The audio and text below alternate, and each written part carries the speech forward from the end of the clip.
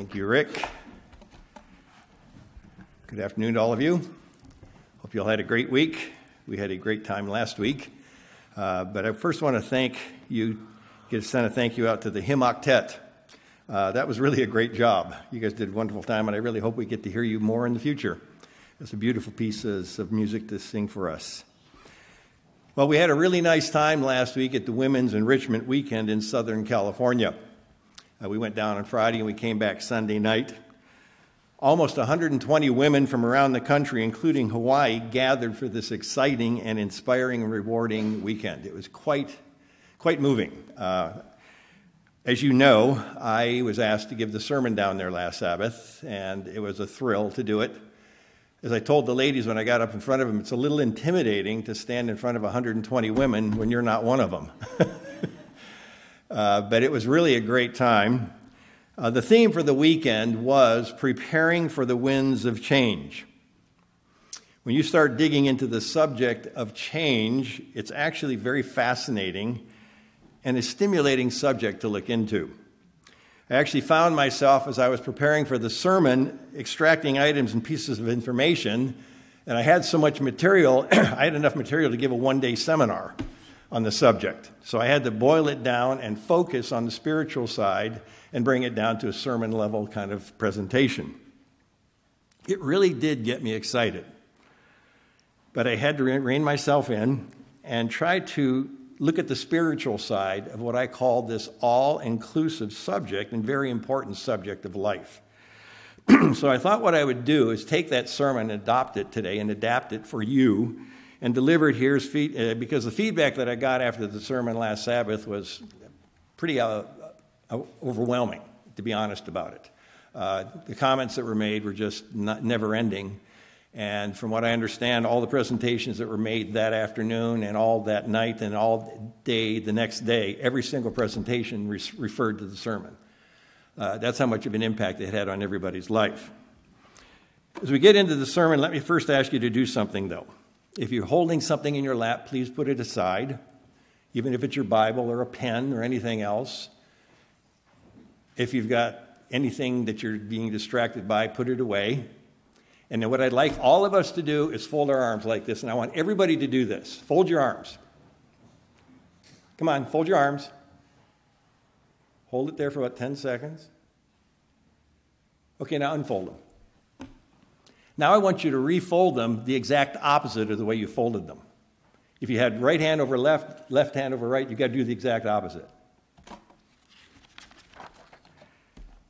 You can take them apart now.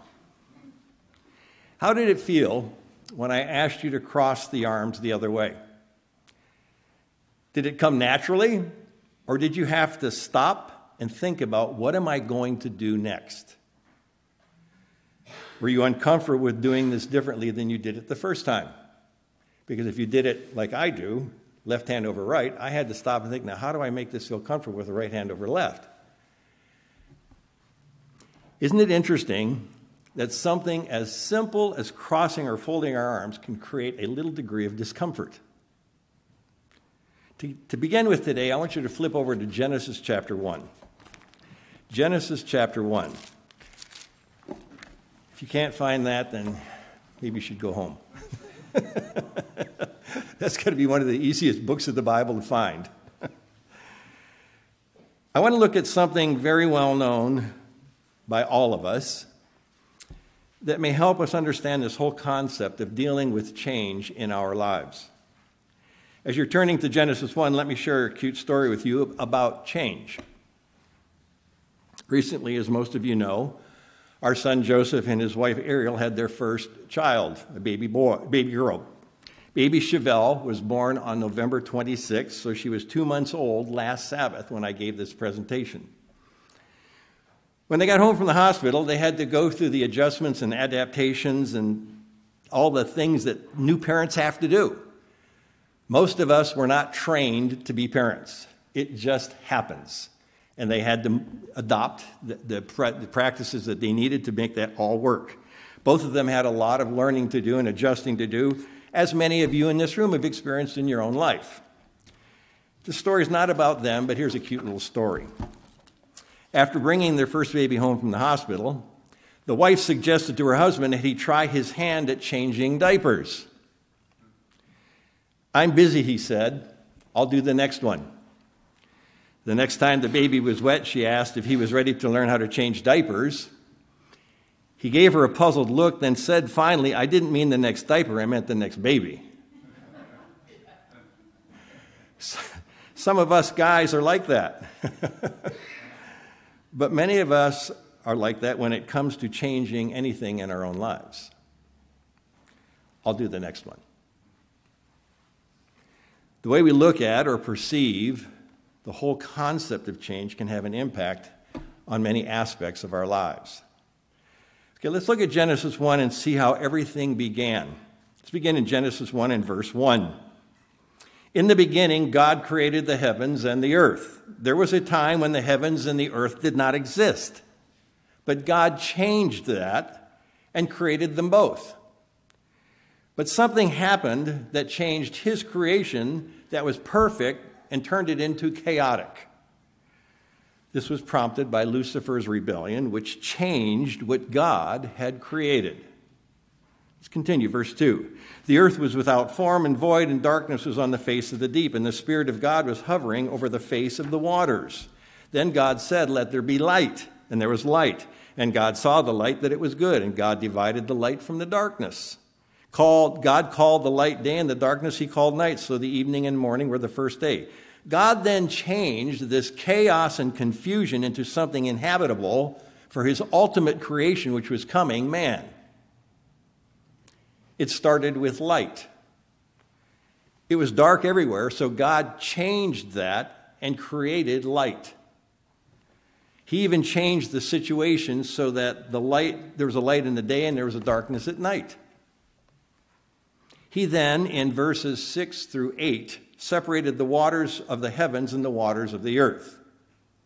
He changed it all so that the earth could now have earth, and we would have something also that we call the sky now.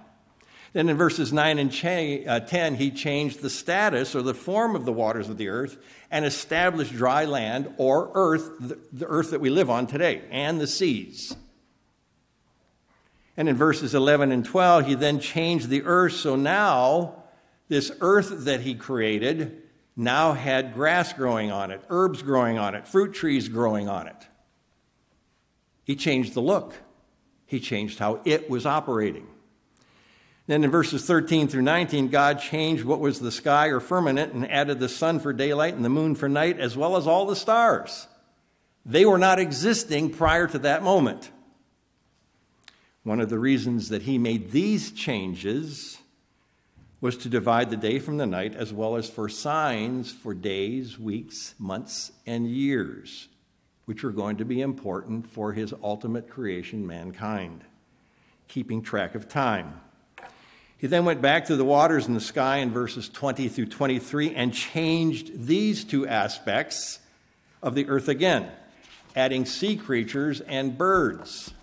Now there is life on the earth. Then for the remainder of the chapter, he goes back to the dry land of the earth and he makes a huge change.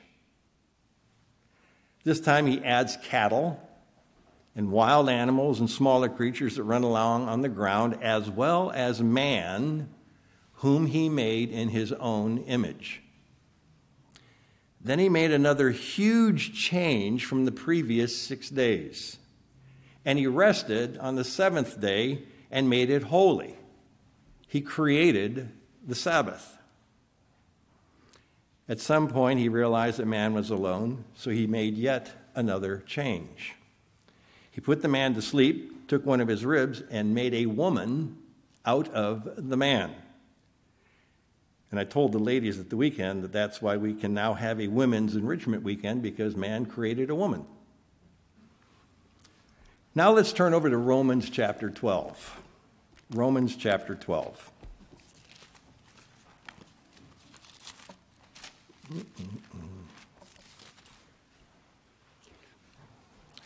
The changes that God was involved with didn't end there in Genesis with creation.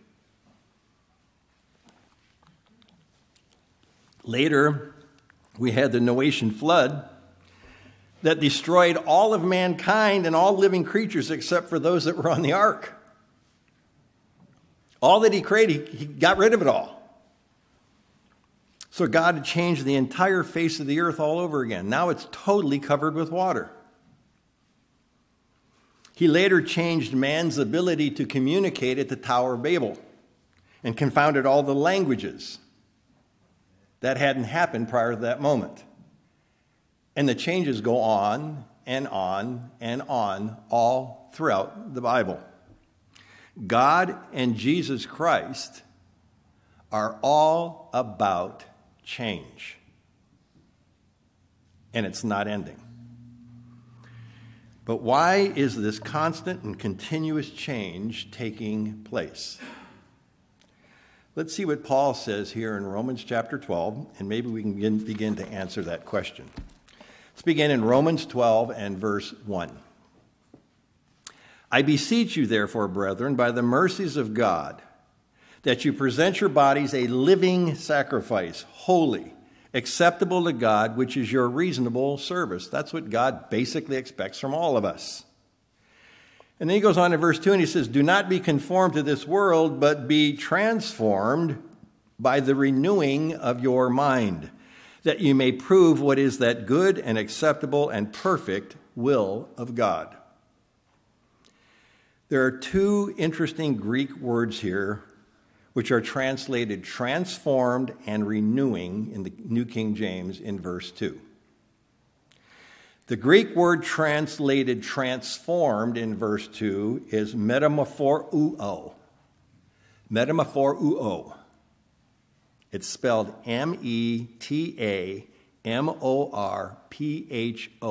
in English.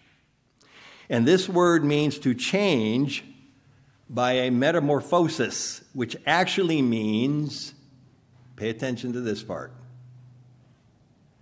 a very noticeable and striking change in appearance or character by supernatural means. Something that is obvious. And the Greek word that is translated renewing in verse 2 is anakinoisis. Anakinoisis. And this word means to renovate. A few years ago, we decided to make some changes in our kitchen.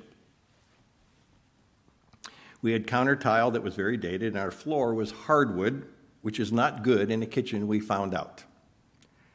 None of our appliances matched. They were all functional, but not very appealing to the eye.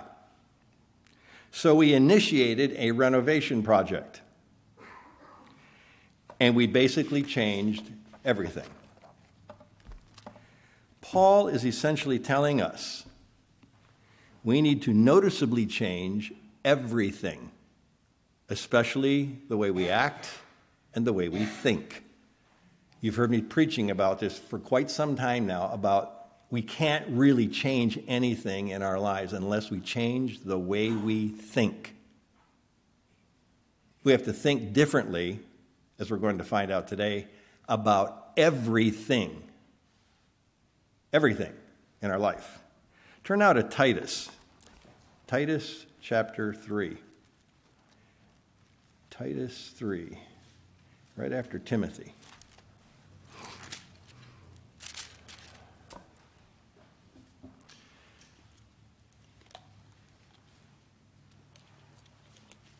As you turn to Titus 3, let me share a quote with you that I found, which is purported to be from Albert Einstein. This is his quote. The world as we have created it is a process of our thinking. It cannot be changed without changing our thinking. And again, this is what Paul is telling us about our minds. We need to change the way we think. I'm convinced that we need to change the way we think about virtually everything. And I do mean everything. Another quote about changing our thinking is from a man named Peter Senge. Peter is what is called a systems scientist. He essentially studies the way people and organizations can make effective changes. Here's the quote from Peter Senge. People don't resist change, they resist being changed. Isn't that true about us too? Most of us don't like to be told what to do or that we need to change. Even when it's God and Jesus Christ telling us to make those changes. The human mind does not respond favorably to that. Let's listen to Paul again here in Titus 3, see what he says about this subject again. Let's begin in Titus 3 and verse 1. Remind them to be subject to rulers and authorities, to obey, to be ready for every good work. And folks, that's what our lives are to be now. Making sure we are ready for anything that God or Jesus Christ choose to throw our way. Because they are going to do that. Sometimes the things they choose to throw our way are very exciting, very encouraging, very uplifting, very fun and enjoyable.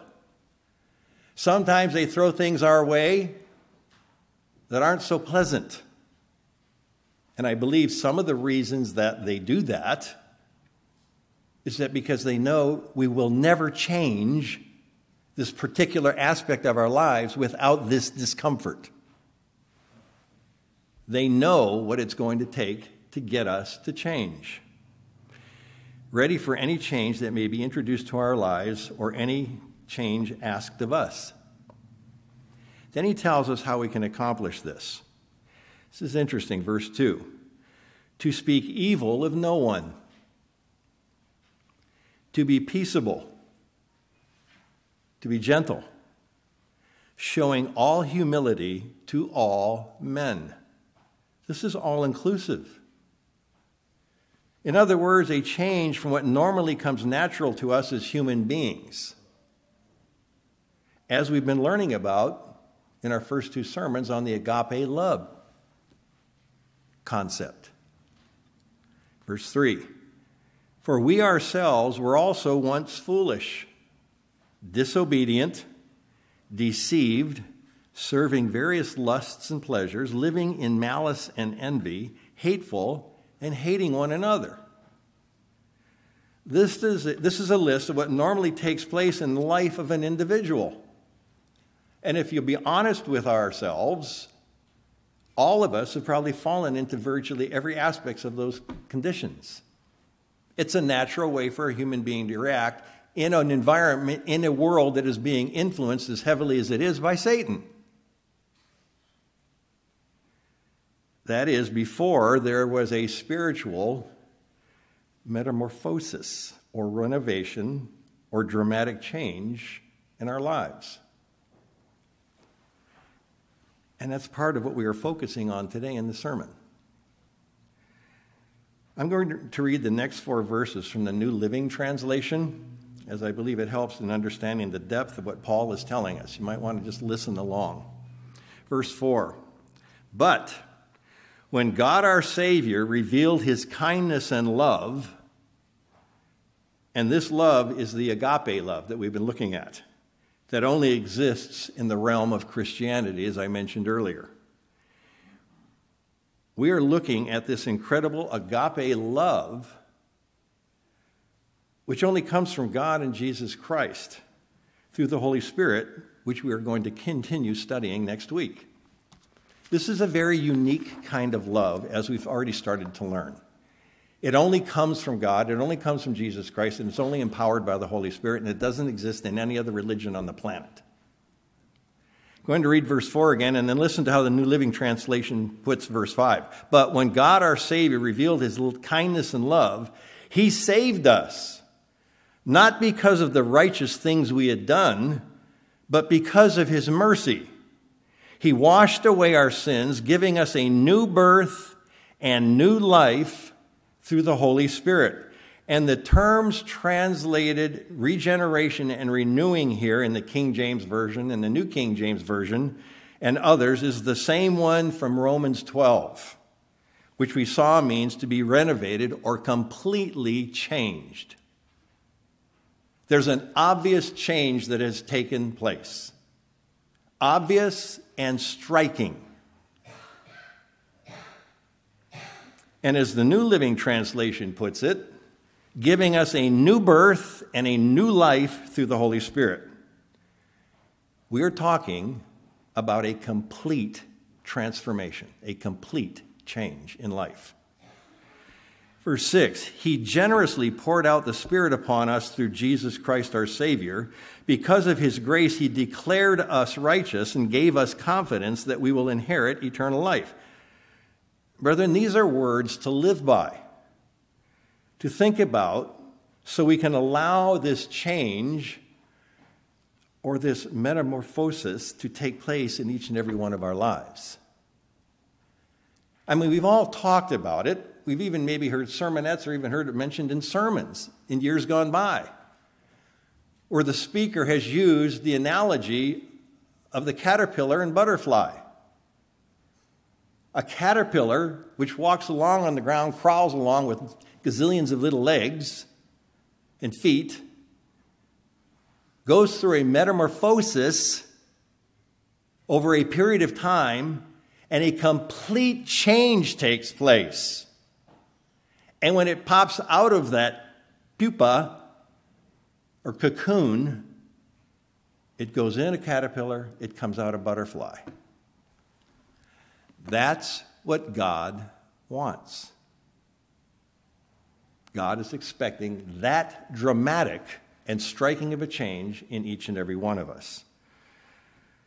Before we're done today, hopefully we'll see that this spiritual renovation project, if you will, must take place first if we ever expect to be able to properly handle the physical changes and the physical challenge of this life.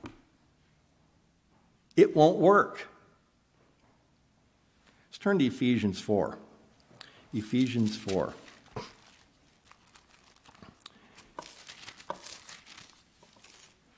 And the more I studied this, the more I realized that this metamorphosis, the spiritual change, has to take place so that I can handle the challenges in this physical life. And when this change does start to take place, the way I approach and address these changes in life, these physical changes in life, become more manageable. They don't get us as worked up. And we have more confidence that what comes out the other end is going to be good, as opposed to worry and fretting and fearing. And it's for the good, the bad, or the indifferent. It doesn't matter what the changes are in our lives. We can't even really, truly appreciate a quality change in our lives unless we've had this spiritual metamorphosis take place already in our minds and in our hearts. And I might add that agape love I referred to, which we just read about, is the key to a more peaceful and joyful way of life. One reason is it takes the attention off of us and puts the attention on people around us, no matter who those people are. And it really doesn't matter who they are, as we have started to learn and as we are going to learn in the agape love sermons. God expects us to learn how to express this agape love, not just to somebody that is lovable, as I mentioned in my last sermon, but to any human being on this planet. That's a tough challenge, isn't it? I hear regularly in discussions with people, and I've had this happen to me ever since I was ordained back in the mid-'70s. Discussions that I've had with people, how they'd like to see this or that changed, especially in other people. I think the biggest complaint or criticism I hear from individuals within the church is about other people. I don't think, I know. And that's a sad fact. And it's been that way ever since I can remember in the ministry. Mahatma Gandhi was once quoted as saying, "Be the change that you wish to see in the world." What a great and godly piece of advice. Let's now look at Ephesians 4 and see what else Paul had to say on this subject. Let's begin in Ephesians 4 and verse 17. This I say, therefore, and testify in the Lord, that you should no longer walk as the rest of the Gentiles walk in the futility of their mind, having their understanding darkened, being alienated from the life of God because of the ignorance that is in them, because of the blindness of their heart, who, being past feeling, have given themselves over to lewdness, to work all uncleanness with greediness. He was speaking to a Gentile city in Ephesus. But this is also discussing all ungodly behavior in any human being, which he was telling them and telling us they needed to change. But he goes on in verse 20, he says, but you have not so learned Christ. If indeed you have heard him and have been taught by him as the truth is in Jesus, that you put off concerning your former conduct the old man which grows corrupt according to the deceitful lusts, and be renewed in the spirit of your mind, and that you put on the new man which was created according to God in true righteousness and holiness. This word translated renewed in verse 23 is not the same Greek word as before used, but it also means to renovate and to reform, or to completely change. Paul is using every possible approach he can use to try to get us to know and understand. And when you go back into the Greek words, he's trying it from different angles just to make sure that everybody knows you really do have to change. And as we're beginning to see, not just change something, change everything. And if you will be honest with yourself, as I've tried to be with myself of recent months, look at everything in your life differently. You can't just keep thinking about the way you're doing things the way you've always done it and expect to have any transformation take place. It's not going to happen. Just like when I asked you to fold your arms. Simple step. Then I asked you to refold them another way, and you had to stop, think, which one was on top, which one was on the bottom, how do I get the top one to be on the bottom and the bottom one to be on top? Folks, that's the only way these kinds of changes are going to take place in our lives. We have to stop, look at whatever it is, and ask ourselves, how do I make that change? How do I transform differently in the future? How do I think differently about this in the future? The only way you can do that is with the power of God's Holy Spirit. This is what things that Paul's trying to tell us here and show us here. Again, Paul is utilizing every form of communication to get his point across about this absolutely necessary transformation in our lives. And I don't care how long we've been in the church. I don't care what we've ever accomplished in the church, whether we're ordained or not ordained. It doesn't matter. I still think all of us, every single one of us, have to change everything. The way we think about it. Then in verse 24, he tells us to put on the new nature, or person that was created in us at baptism, requiring a metamorphosis, or as we also saw, a supernatural change. It does not happen by accident. And it doesn't happen by just being there. It is something we have to consciously make the effort to do. Let's look at another of Paul's comments about our Christian lives next in 2 Corinthians 3. 2 Corinthians chapter 3.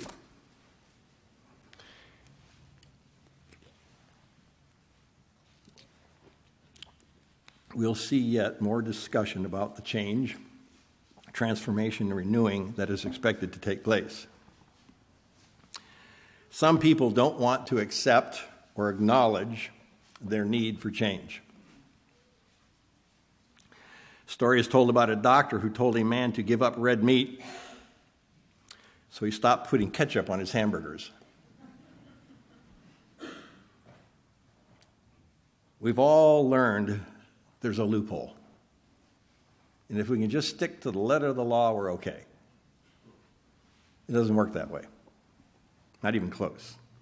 We have learned in other messages that God, in fact, uses trials, as I alluded to earlier, and challenges to make us make the adjustments or changes in our lives.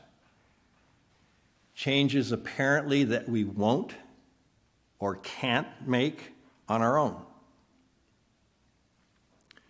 And I believe that's what preparing for the upcoming Passover season is all about. As I've said for years, eventually all of us will go through some kind of dramatic event in our life, and some changes and spiritual transformations are going to be forced to take place. So God and Jesus Christ can get us to where they want us to be, where they know we can be, where they have plans for us to be and know that we can get there. Here in 2 Corinthians 3, we'll see the idea of the veil that Moses put on his face after he came down off the mountain after speaking to God, so that the children of Israel couldn't see his glorified face, which was terrifying them. I mean, you can just imagine. Some guy goes up on the mountain, you know him, he comes down from the mountain, he's glowing. That'd freak anybody out. They were afraid when they saw his skin glow after being in the presence of God. The glory of God living in us, God's Holy Spirit, has no veil covering it up because of Jesus Christ. And it should be glowingly apparent too. Let's begin in 2 Corinthians 3 and verse 7. Again, I'm going to read this passage from the New Living Translation, so it's going to sound a little different. 2 Corinthians 3, verse 7. The old way, which laws etched in stone led to death, though it began with such glory that the people of Israel could not bear to look at Moses' face, for his face shone with the glory of God, even though the brightness was already fading away. So it was more glorious when he was up on the mountain with God. In the days it took him to come down, it started to fade. Direct interaction with God, back in the physical sense, caused a change to take place in Moses' face. It had a glow about it. It was obvious to anyone who looked at Moses that he had been in the presence of God. This was a physical transformation, but it didn't last. Verse 8. Shouldn't we expect far greater glory under the new way now that the Holy Spirit is giving the life? In other words, we should expect a dramatic change to take place in our lives to reflect the glory of God and Jesus Christ once we have God's Spirit living in us. That's exactly what this is telling us. Remember what that word meant earlier, which was a metamorphosis? A very noticeable and striking change in appearance or character by supernatural means. And God and Jesus Christ expect to see that kind of transformation reflected in each and every one of our lives. People should be able to look at us and know there's something different. We should be glowing or reflecting the glory of God. Not just in the way we look, the way we smile, the way we talk, the way we treat, the way we act. Verse 9. If the old way, which brings condemnation, was glorious, and we just talked about how glorious it was, how much more glorious is the new way, which makes us right with God?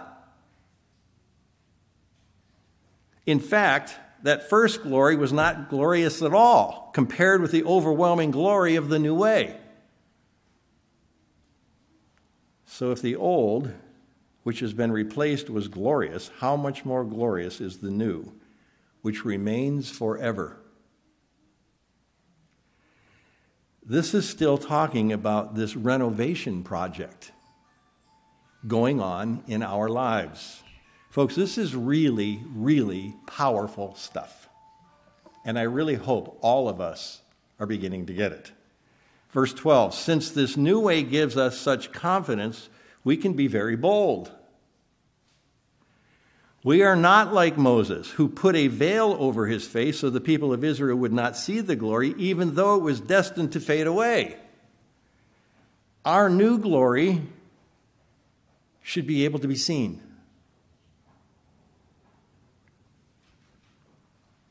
Verse 14. But the people's minds were hardened, and to this day, whenever the old covenant is being read, the same veil covers their minds so that they cannot understand the truth.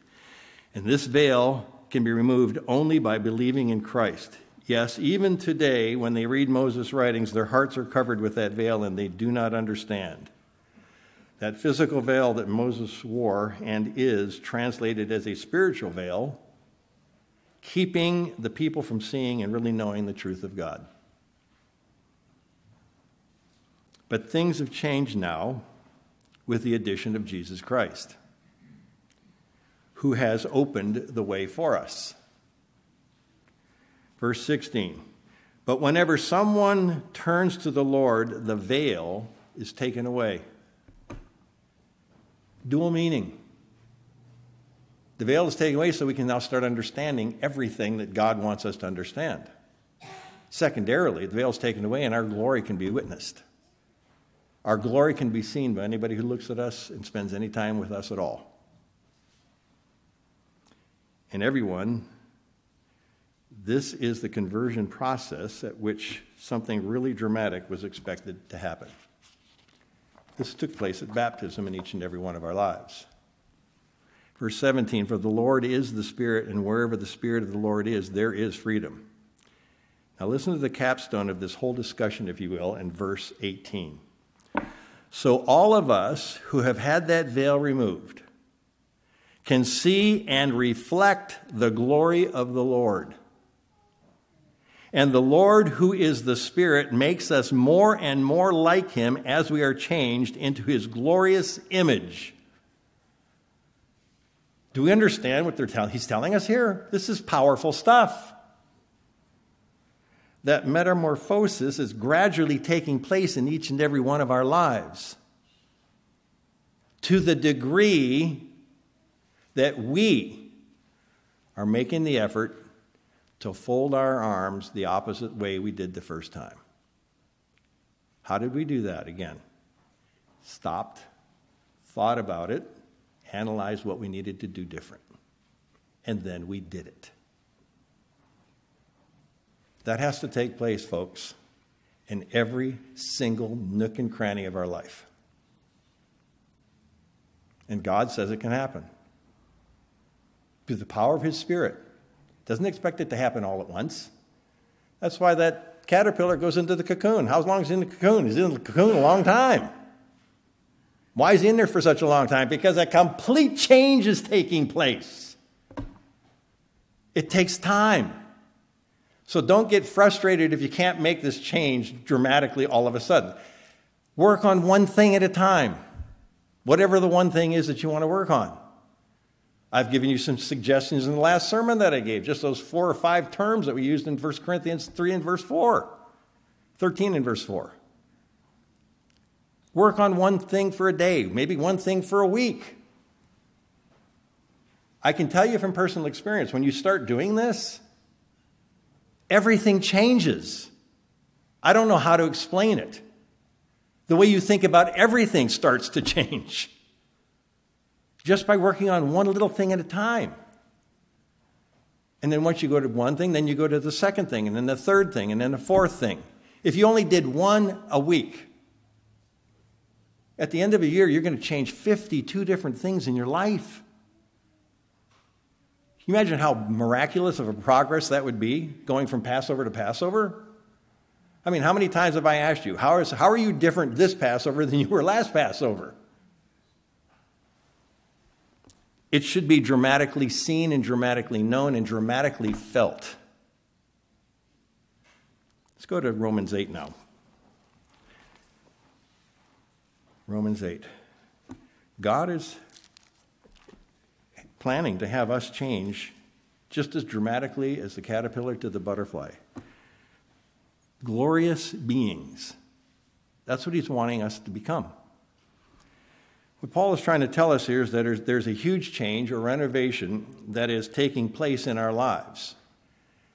The moment we said we accepted Jesus Christ as our personal Savior and asked God to forgive us of our sins and repented of our sins, came out of that water and had hands laid on us, something sparked inside of us spiritually.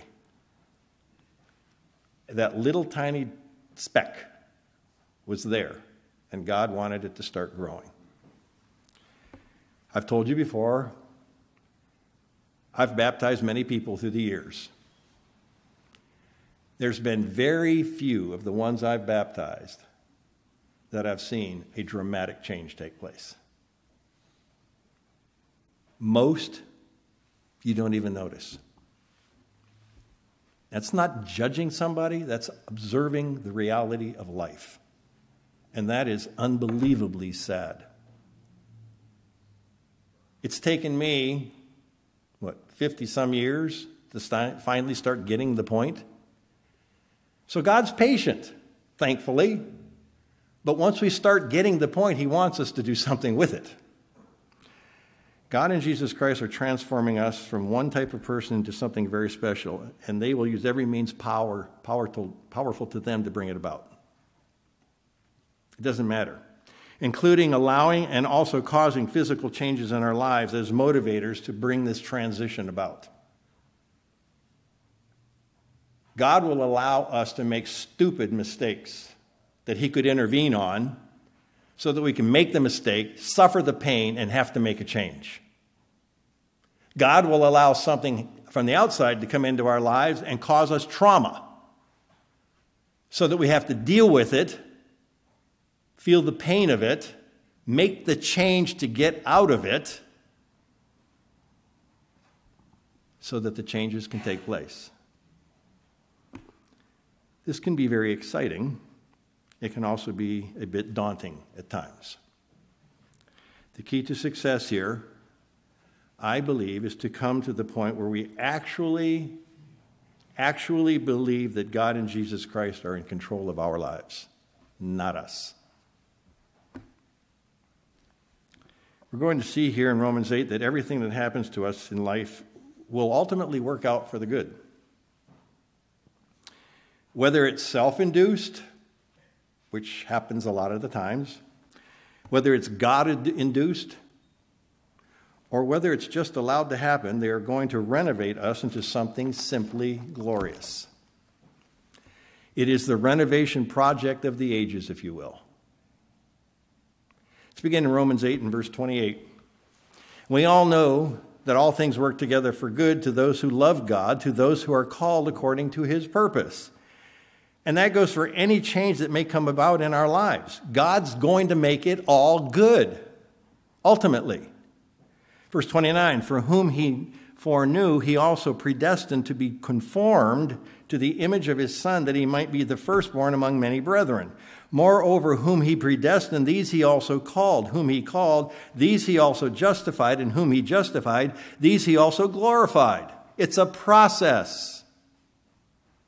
And it's going to take our entire life to get us there. The ultimate transformation or renovation, if you will take place when we are finally changed into the actual image of Jesus Christ. We will be in full glory just as he is. So we get ready to wrap it up here today. Let's turn over to John 17. John chapter 17. We will be transformed to be just like Jesus Christ. Like I said a little bit ago, a renovation project for the ages, if you will.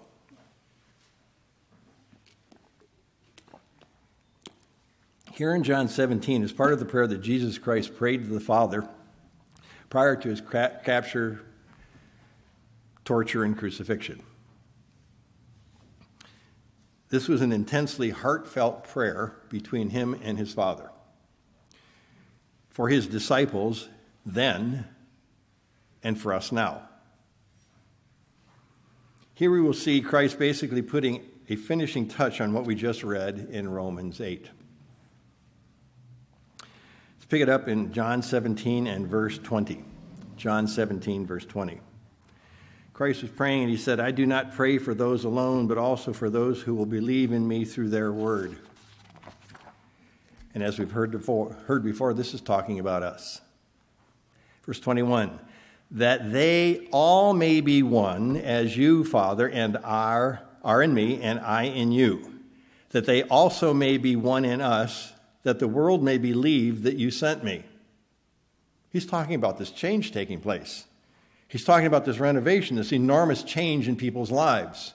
Verse 22, and the glory which you gave me, I have given them, that they may be one just as we are one. And there's more spiritual change coming. Verse 23, I in them and you in me, that they may be made perfect in one, and that the world may know that you have sent me and have loved them as you have loved me. And again, I mentioned that this transformation has everything to do with this agape love of God in Jesus Christ. These kinds of changes don't take place in our human lives without this kind of love being exercised by us. Up to and including loving our enemies. And that word means enemies. Somebody would love to kill you. Hope all of us can see that the spiritual renovation which is taking place in our lives is actually key to our being able to handle, cope with, and ultimately benefit from any physical changes taking place that we may face in this physical life. That whole process and principle to have that glorious privilege to address and discuss, like those ladies had last week. And they talked about it all week long, all weekend long. We need to be talking about stuff like this all the time. When we get together with one another, when we go to dinner with one another, when we go to lunch with one another, we have each other over at our homes, when we go for a walk, we go for a bike ride. This kind of stuff doesn't just happen. It happens because we folded our arms one way and we had to stop and think, how do I make it go the other way? If we're willing to do that, why wouldn't we be willing to look at our lives and say, wow, what do I need to change? And how do I change it? And then go to God and ask God for the power and the strength and the ability to be able to accomplish it. Let me leave you with this anonymous quote. Your change can make a change. Have a great Sabbath.